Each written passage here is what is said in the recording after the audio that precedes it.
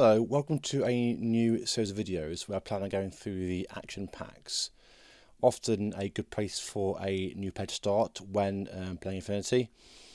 I've seen plenty of questions online, people asking, what do I need to start the game with, what points are worth and so on. And the point of these videos is to go through the action pack, explain what models are in the pack, what they look like, because often models in Infinity can be hard to sort of work out what they are, what the stats are, and what the points are for that box, and finally also how that box can be expanded into a sort of functional 300-point army. Now, a few things. First of all, these action packs are not all the same points value, and they definitely aren't all optimal. I'm going to follow a few rules to do with packs. First of all, I'm going to follow the rule of WYSIWYG, the idea that what you see is what you get. So I'm going to minimize the proxying that we do for it, because a new player will probably want to have models and they know what's on them. That said, it's worth mentioning that you can proxy in Infinity. So for example, once you're used to how a model works, you probably want to mess about with its weapon options and try different options out. As I said, these aren't particularly well optimized. The box is what you have. Also, 5 teams are a big deal in Infinity, especially for sectorals. They'll be at the end of the video because they can be a bit more advanced for newer players. So I'm going to go through an action pack today, the Tartary Army Korps. I've picked this one because it's the first army I started with at the end of sort of N3. I'm going to go through the models in turn, what they do, how they function, and go from there really. So I'll say goodbye to you. You'll see the video with the models and their pictures in a minute, and I'll point and see where the video comes from. Oh, one more thing. The army codes are in the description of this video, so you can look at them in the arm builder, helpfully near the like button. So like it to make me feel more worthwhile as a human being. So somewhere the video will appear, and let's go.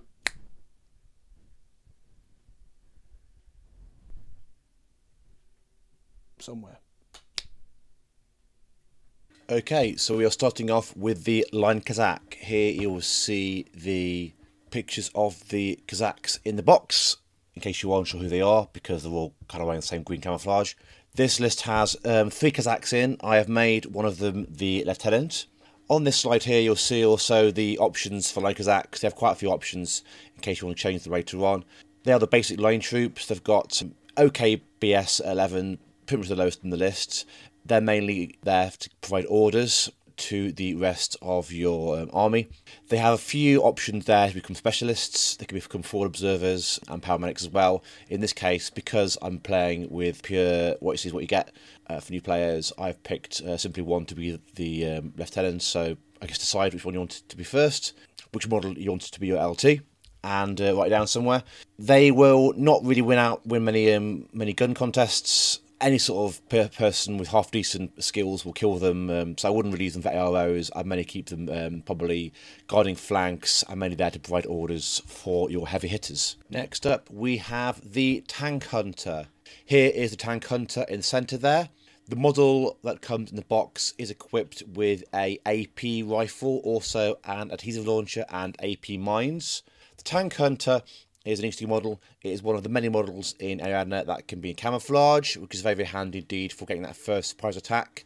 The AP rifle, obviously, is better at getting through armour than a normal rifle, but the range band's still on great, so I'd only use surprise attack when you're looking at a +3 band to really make sure that you can hurt someone some degree of reliability. That +3 band is between 8 and 16 inches, which is quite a narrow band really, but because they have camouflage, you can hopefully get to a decent band to really leverage that gunshot in your favour, especially with mimetism as well. You're looking at a -6 to your opponent, probably a -9 when you cover as well, really giving you the chance to put in the hurt in someone. Other than that, they are slightly better than Line Kazakh. Their BS is slightly higher, and so they are good for sort of picking out a few targets here and there. Notably also, they have stealth, which means when you are in camouflage state, or even when you're not, you can sneak around someone's zone of control and even if you are in their zone of control, they can't react to you by turning around facing you, so you might even be able to get a shot in their back out of their zone of control, in which case they won't even get a face-to-face roll against you. Also, mines aren't to be sniffed at. AP mines can be a great way of controlling an area. Admittedly, the tank hunter would have to reveal themselves first to lair mine and then recamouflage themselves, which can take quite a few orders to do that, but it's a great tool for controlling areas you don't want your opponent to go near. Next we have Vasily, pictured here. He has a similar pose to a tank hunter, mainly because he is one. Vasily is armed with a T2 marksman rifle, an ICAC clone, that's probably said completely wrong, and D charges and a heavy pistol. The marksman rifle gives him great range bands, better than a normal rifle, and it being T2 means that he is pretty much going to kill someone when he hits them. A T2 does 2 wounds per shot, so someone will go from being fine to being dead if they have 1 wound rather than being unconscious. That said, the T2 marksman rifle still has only the damage of a normal rifle, so it probably won't get through high armor targets, especially if they're in cover. Vasily is notable because he has decoy, so he can put down an extra token to show where he is. So there are 2 camouflage tokens per Vasily on the board. Obviously only 1 Vasily because his character, but it can help burn up orders from your opponent. Also, he has chain of command, or can have chain command. I've picked the chain of command model for this faction, mainly because it means if your line Kazakh dies, he can take over and be the lieutenant, meaning that you won't go into loss of lieutenant for a turn. Especially seeing as he could be in camo state, which means he hasn't got to reveal himself. So if you're scared of your LT being in danger, he can stay camouflage state, leaving you to be able to not have a risk of losing your LT at all. He's basically a better tank hunter in every respect. He's got a better gun, he's got a better BS. Heavy pistol is also, decent gun. It's got a +3 band up to 8 inches and a good damage as well. So Vasily is pretty decent. Also, I've said to you before, this is what you get army, because it's basically the action pack. That said, you can pretty much have his marksman rifle as being a sniper rifle, because it looks very, very similar indeed, giving him a much, much longer reach, which could be really useful for this list, meaning he can be there to ping off targets very early in the game, or maybe be an ARO piece, although probably I wouldn't have him do AROs too early on, because the chances are he might get killed to a lucky shot, and that way you've lost a good model that has chain of command. Anyway, that's Vasily. A better tank hunter, quite expensive, but a quite useful piece, and he allows you to put even more camo tokens on the board, which means that your opponent has no idea who's deployed and where they are. Now it's a scout, pictured there, looking all sneaky with his cloak and his shotgun. To fit the model that comes in the box, I have given him a boarding shotgun. He also has D-charges and shock mines. Both the scout, the front of it, have D-charges, allowing them to do some missions a lot more easily. The scout has, again, good BS, for Ariana at least, camouflage and surprise attack and mimetism, allowing him to get that first shot off against someone with a great degree of accuracy, quite like the tank hunter. The main difference between him and the other models in this list is he has infiltration, meaning he can deploy up to halfway up the board before the game starts. He could, in theory, roll a dice on -3 to deploy anywhere that's not your opponent's deployment zone. So he could roll on a physique roll -3, so on a 10, to deploy anywhere apart from your opponent's deployment zone. Personally, I wouldn't do that because it's a coin flip. Effectively, if you fail, he has to deploy on your backboard edge. So I'll just deploy him halfway up somewhere where he can't be easily reached, allowing him to cause some disruption quite early on. His boarding shotgun's got a small range, but good damage and a very, very high modifier of +6 within 8 inches, which is very, very effective to say he's going to be close up in their face straight away. I would probably leave him to find a good target and pick it off. I wouldn't allow him to get too close to too many models at once.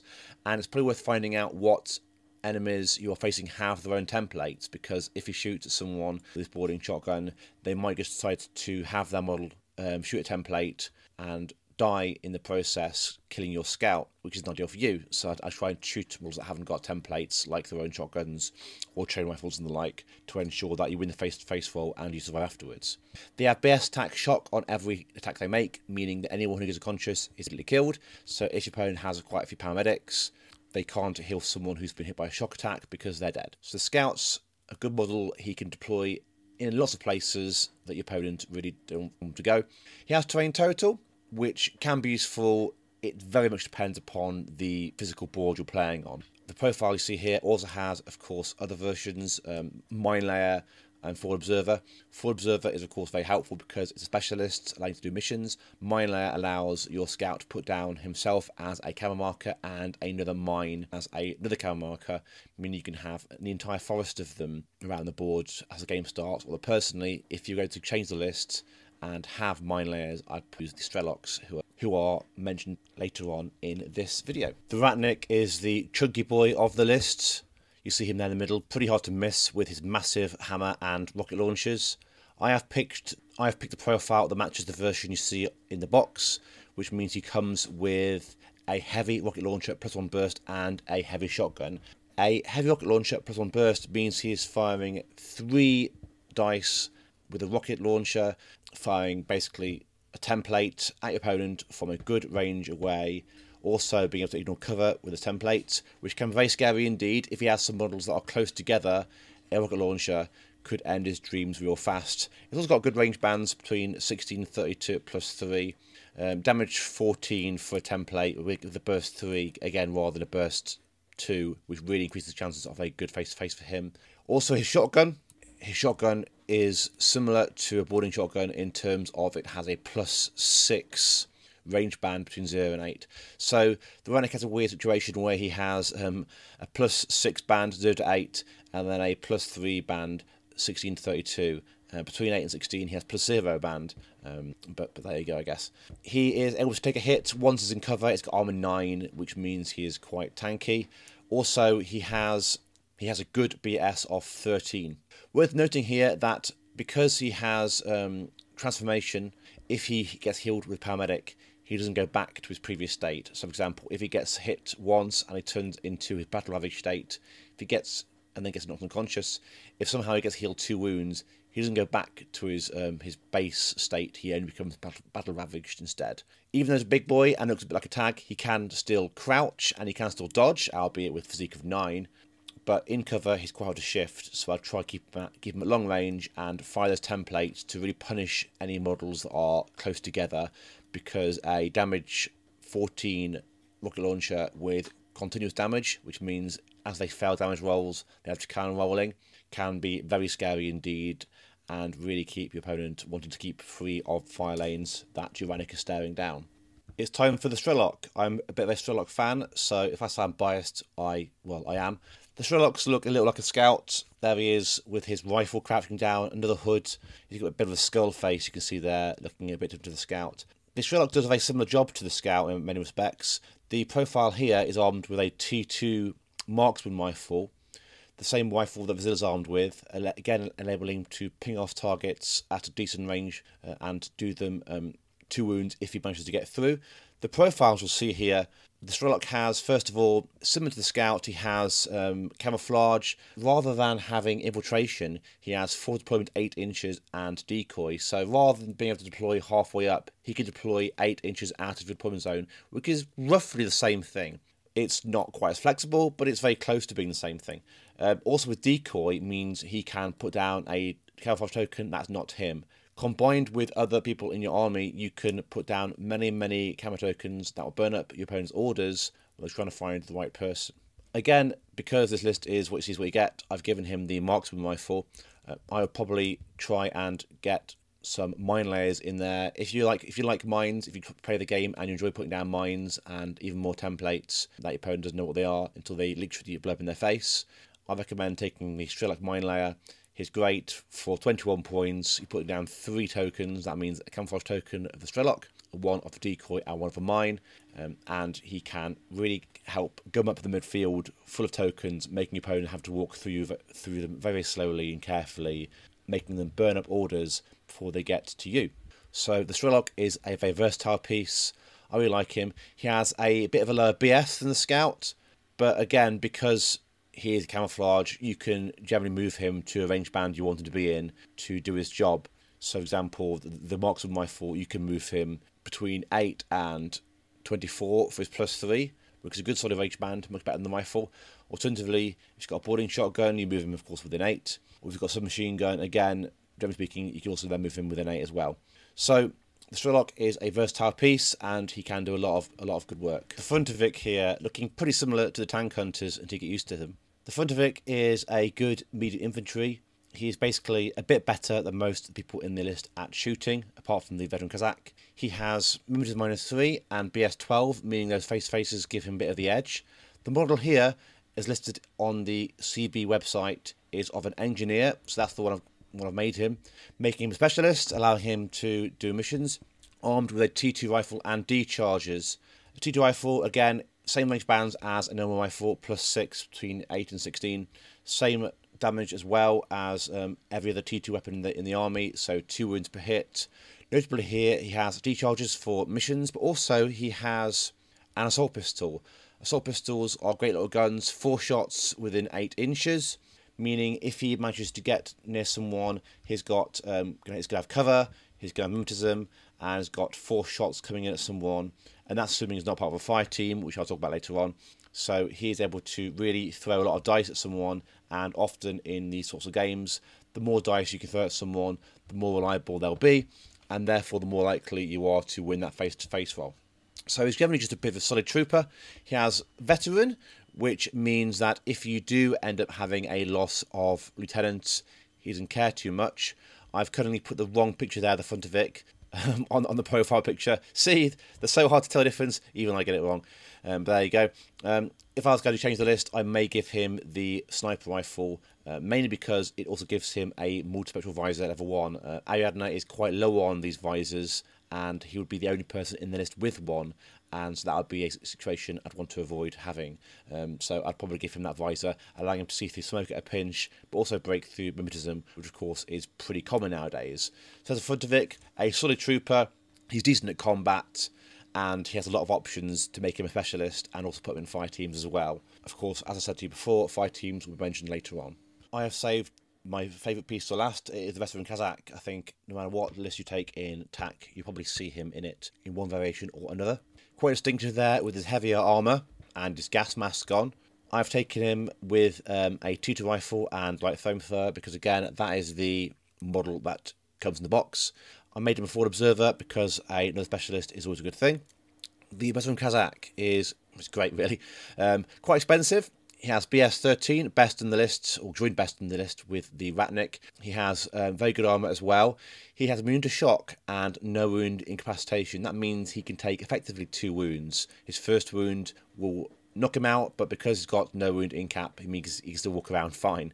That with mimetism -3, meaning he has good face-to-face options, and he can take a single hit and carry on going, which only the Ratnik can apart from him. Also, like the Frontovic, he has veteran, which means he's not scared by loss of lieutenants or by being isolated by hacking. He has Sixth Sense 2, which means anyone who's got stealth who comes near him, he can react to them even if they are in his own control and he can't see them normally. It also means he can respond normally to attacks through smoke or to attacks normally he can't see. So effectively he can't be hit from the back or through smoke without the chance to react to it, making him a lot more able to respond to any shenanigans the opponent has. He's overall a great piece, and I always take 1 or maybe even 2 in an army I take. When you can expand outwards from here, either proxying, as I've said to you before, I'm not proxying for this list, but if you want to proxy or buy the model, I recommend getting the one with the AP heavy machine gun, making him a real beast in combat, face-to-face rolls, and he really can shred things, especially when part of a fire team. So the veteran Kazakh is a superb gunfighter, probably the best in the list, and I would never leave home without them. Fire teams. Looking here, you can make a decent fire team with the Line Kazakhs and the Frontovic, and it'd be a pure fire team, meaning that you can take the Frontovic, Line Kazakhs, so maybe a Frontovic sniper, and the Line Kazakhs to help them out, meaning you'd have a Frontovic sniper with a BS15 and Prism Burst, which is quite nice. Kazakhs, veteran Kazakhs tend to go in a Harris, so you'll probably see, for example, you'll probably see 1 veteran Kazakh with 2 Frontovics behind him to support him.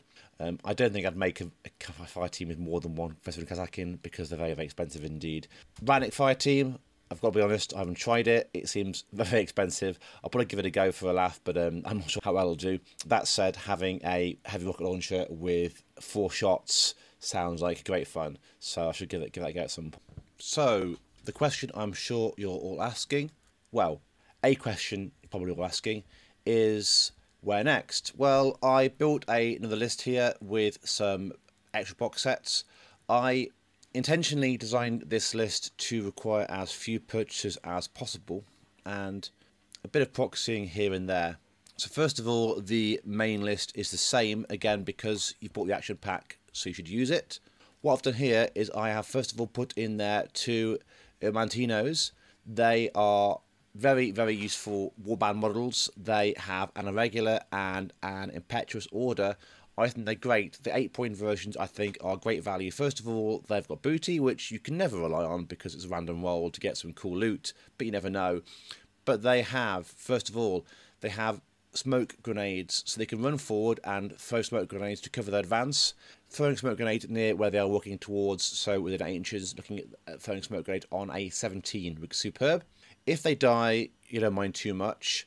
So I wouldn't probably use their chain rifles in the active turn because they're going to dodge on a roll, probably better than a coin flip. Doesn't sound very good to me, but you can keep them tucked in corners and provide great pieces in your turn to give AROs to your opponent. Also, if example you're playing a scenario that involves pushing buttons at consoles, the fact they are engineers with smoke grenades means they can get up the board pretty quickly early doors and push buttons and generally get in the way.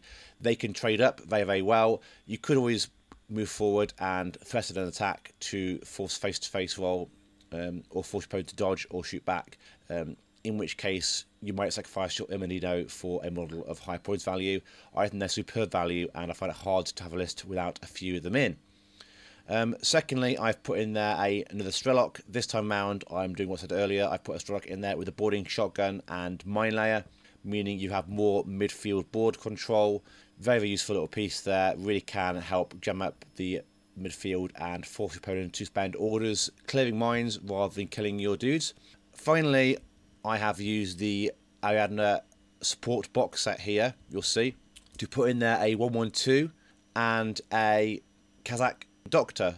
The Kazakh Doctor can go in fire teams, as the previous talk of fire teams will show you, and so can the 112. So you've got options there for a 5-person fire team, in which you can put, for example, 3 Kazakhs, a Funtovic in there, and a Doctor, making a 5-person pure fire team. Also, you could put, for example, a veteran Kazakh, a Funtovic, and a 112 in a Harris fire team. So this box set allows you to have 2 specialists, both of which are paramedics or doctors, allow you to heal your own side, but also both of them can go in fire teams, giving you a 5-person and a 3-person fire team. So there we go. Hopefully that was a interesting, informative and generally fantastic video for you, telling you about how to use Tartary Army Korps, in particular how to use the action pack and how to get involved in Infinity. Throw it off then, very professional. Hopefully this video was informative to you. I didn't cover all the bases. I didn't, for example, review the whole faction for Tartary Army Korps. There's way more options here than I went through in this short video, designed to be an introduction. And of course, part of the fun of getting involved in a faction is really exploring it further, and this only scratched the surface of that. So hopefully you liked it. Oh, by liked it, did you like it? You're going to give a like? You aren't even listening to this, are you? Probably all turned off by now because the stats say the figures do that like falling off a cliff, really. So I'm probably talking to myself, really. Just me talking now. No one else is listening to this, really. So I should probably just stop talking and make some tea. This isn't actually tea, it's empty. It's not all empty. I was pretending to drink, but I've got wet trousers now. I'm going to go. It's been a while since I've recorded a video. Hopefully you enjoyed it. I'm going to do more content for Infinity, because turns out the game's pretty good. Who knew, really? Yes, it's decent. Hopefully you like Infinity. If you don't, I don't know how you found the video in the first place. Really, I mean, give it a try. It's great. It's good, and the rules aren't that bad, especially given the mess some games are. It doesn't require 30 rule books and pages full of stratagems, for example, like some games do. I'm still talking for some reason, aren't I? So I'm gonna go.